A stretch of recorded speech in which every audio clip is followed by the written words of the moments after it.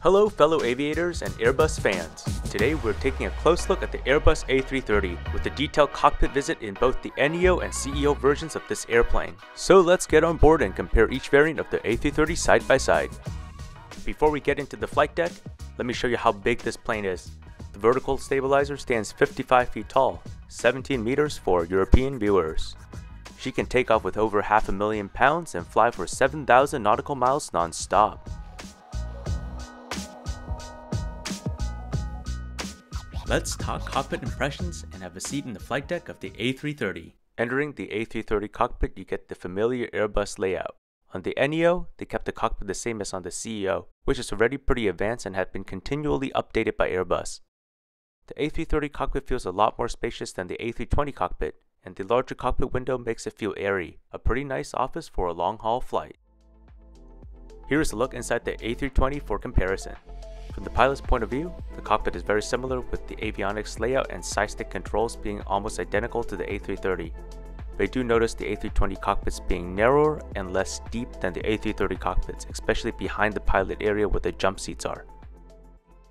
Let's take a look from the pilot's point of view.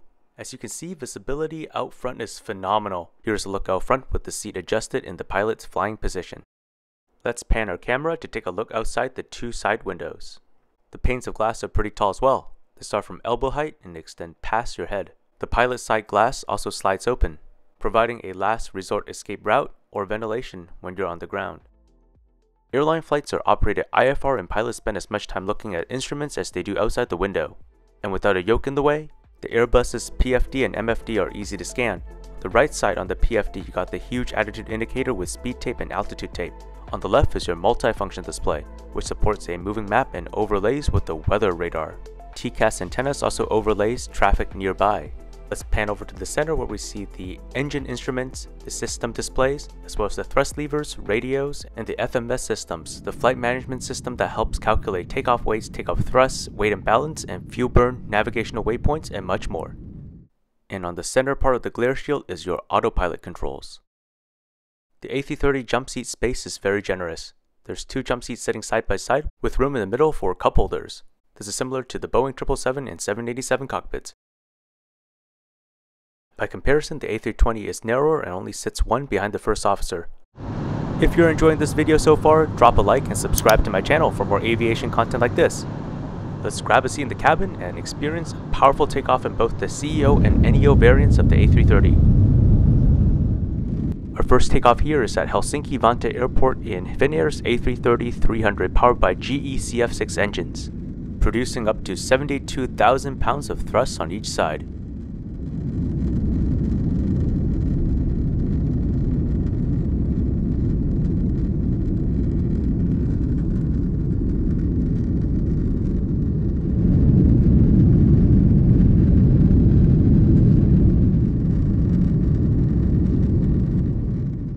Now let's watch a takeoff in the Airbus A330 NEO. It's a lot quieter, the sound pitch is different, but this is a night takeoff so visibility is less good.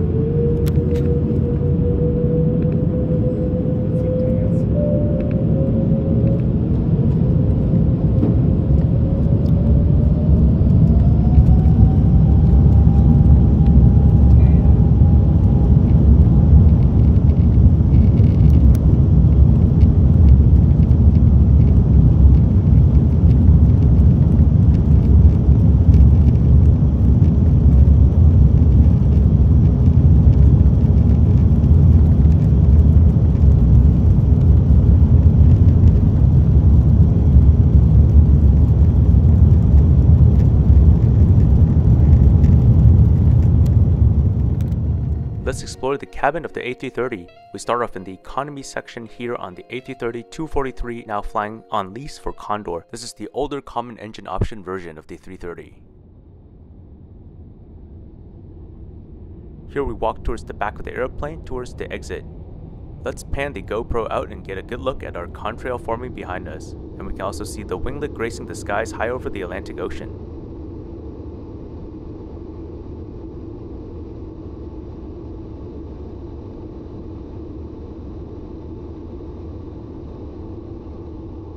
Let's walk towards the front of the plane. Here in the lavatory, you can get a good look at our Rolls-Royce Trent 700 engine. The Trent 700 is the most sleek design of the Airbus A330 engine choices on the common engine option. It features a long cowl with a mixed exhaust. It's also the most popular power plant for the CEO and the best-selling Rolls-Royce aircraft engine. The Trent 700 produces up to 72,000 pounds of thrust, but is known to be a little more efficient than the other engines provided for the A330 CEOs.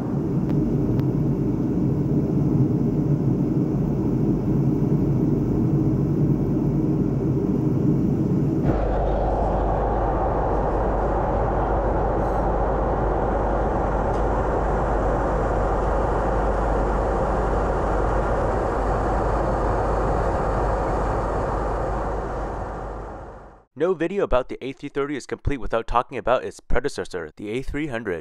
Look at that, it even shares the same fuselage and nose section as the A330. The A300 was Airbus's first commercial aircraft and was a success worldwide. It served as passenger aircraft mainly on medium-haul routes and as a popular freighter, including haulers like UPS. Let's go inside the A300 and learn a little more about the A330. This cutaway of the A300 basically shows you the same structure you would encounter inside the A330. Look how well the space is maximized between the passenger space and the cargo hold below. You gain an appreciation of all the load-bearing structures normally hidden behind cabin fittings. With a new wing, fly-by-wire, and lessons learned from the A300 program, Airbus created the A330 and made twin-engine long-haul flying a reality, dominating a huge chunk of the airliner market.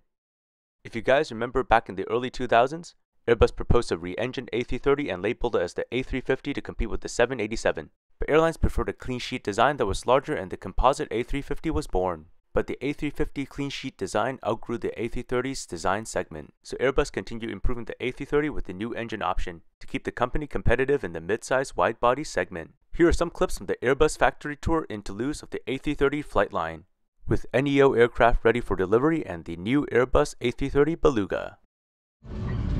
Now we're back on the A330 NEO, this time with mood lighting in this cozy cabin.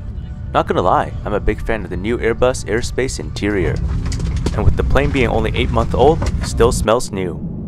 According to Airbus, the NEO is between 12 to 14% more efficient than the previous generation. Main changes aside from the engines were aerodynamic improvements to the wings, software updates, and including a center fuel tank to all new aircraft.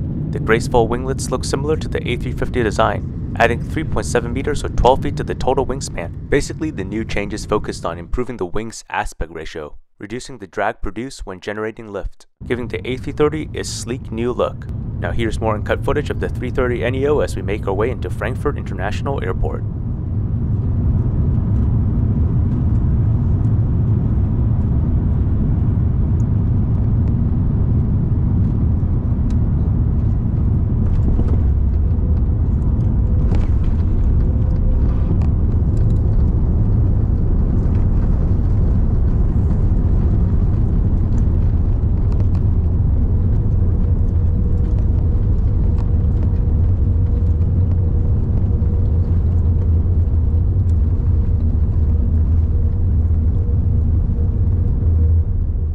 Now let's compare this back-to-back on the Airbus A330 CEO, the 300 series landing on Amsterdam Schiphol Polderbaan runway 18 right.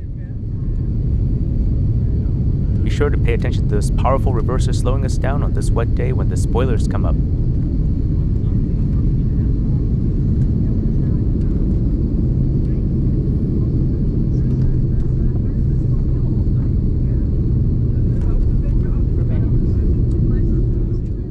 Overall, I think the Trent 7000 engines on the NEO are a bit quieter, produce less vibration, while making a lower frequency growling hum with this larger fan case, sounding a lot more like the A350 and 787 compared to the A330 CEO.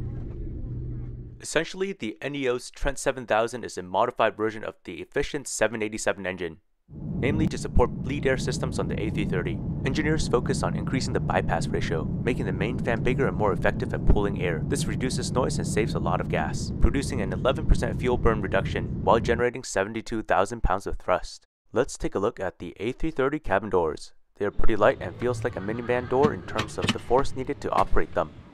We'll demonstrate on an A300 at the Toulouse factory, which shares the same door design. On the outside, a lever sits flush with the door in flight, but can be pulled out to open the door. From the inside, to close the door, simply press the black gust lock button to unlock the hinge and slide the door back in place. Pull the big lever down to lock. Arm the doors to activate the slides and you are good to go. Hey guys, I hope you enjoyed this deep dive into the A330. And if you enjoyed this video, hit that like button and subscribe to my channel for more aviation related content.